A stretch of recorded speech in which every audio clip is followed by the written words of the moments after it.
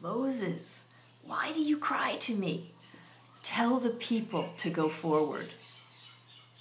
That dramatic moment comes in Exodus 14, verse 15, and Israel is camped by the Red Sea, and they've left Egypt behind, everything they've known, everything that's familiar to them. And they face ahead what is unknown and dangerous and frightening and confusing. The armies of Egypt are pursuing them to drag them back home. They're wondering why they ever risked leaving in the first place. They're scared, they're angry, and I can identify with them. I found myself in that same position where I'm caught by old patterns that I can't change. I've tried. Patterns of thinking, of emotional reactions, of relating to other people, managing my life. Sometimes I'm just confused about how to go forward.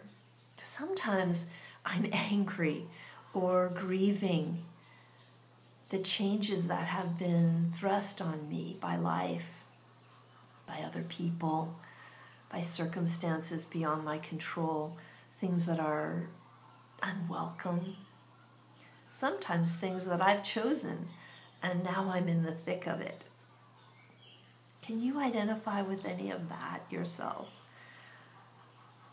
I'm Susan Davis, and I've been a psychologist for the past 20 years, working with people to find their way along this transformative journey.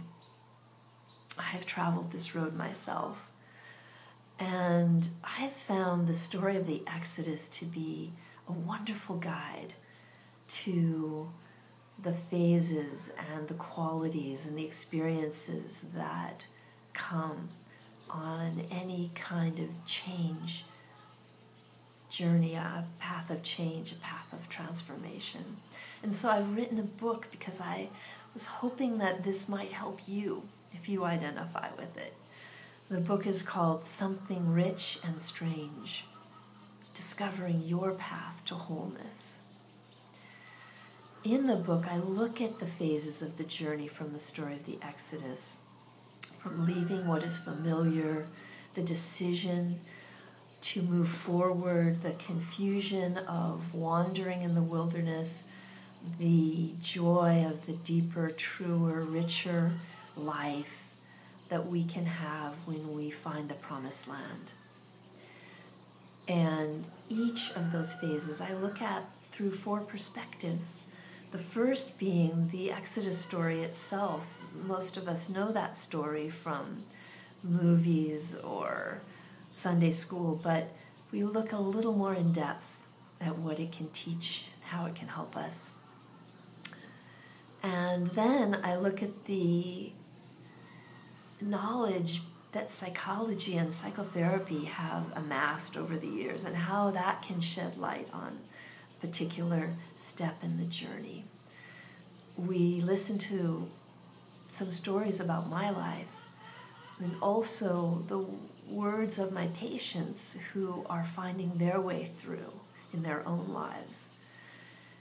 And then look at some of the words and the images that writers and poets have shared to cast light on that phase of the journey.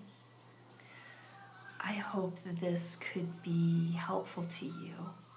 I invite you to walk with me on this journey of transformation, and then to share your thoughts on the Facebook fan page, through my website, SusanDavisPh.D.com. And I, as a parting gift, have a little present for you. These words of wisdom from that little movie, The Best Exotic Marigold Hotel. Wherever you are in your life and on your journey, I hope this can provide some comfort and encouragement for you, as it has for me. Everything will be all right in the end. If it's not all right, trust me, it's not the end.